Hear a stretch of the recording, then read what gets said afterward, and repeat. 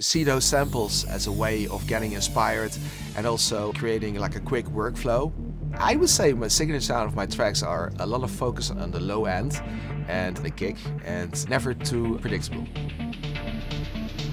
I'm pretty, geeky when it comes to programming and soundscaping. I also use samples, just as a basis or, as part of a layer.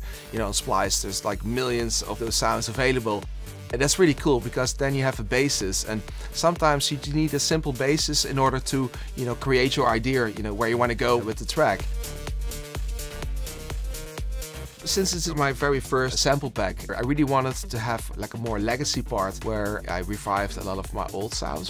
Besides that, obviously a lot of new sounds, which really hits the sound as it is right now.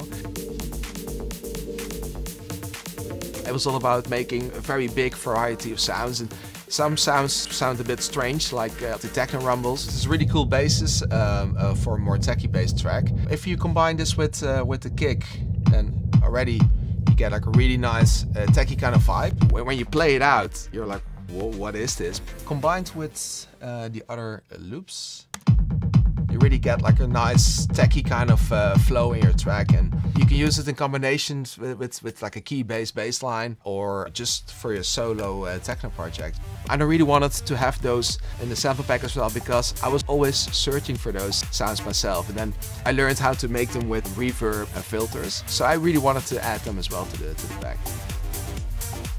So I would say, definitely use samples as an addition and, be geeky yourself and just work out those synths and try to understand the whole principle behind soundscaping.